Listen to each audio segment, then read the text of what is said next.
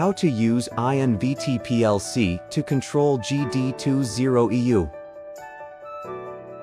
The device uses RS485 communication, connecting the IVC and VFD via twisted pair cable, and the IVC is connected to the host computer via USB port.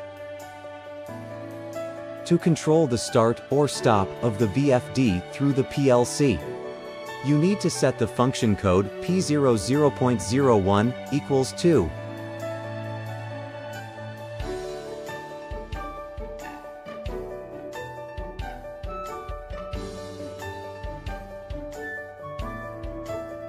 Launch AutoStation and select the sample program.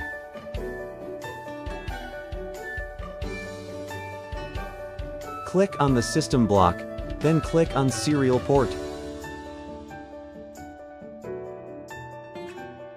And make PLC Modbus settings according to the P14 Group Communication Protocol configuration of VFD.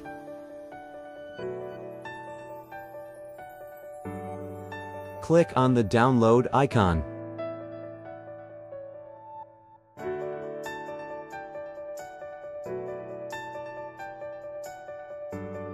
After the download is completed, click on the Run button. The following is an example of PLC controlling GD20-EU.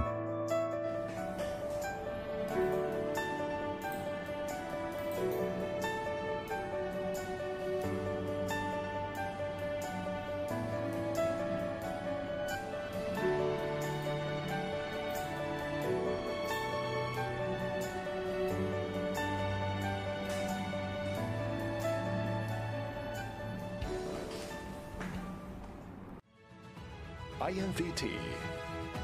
INVT.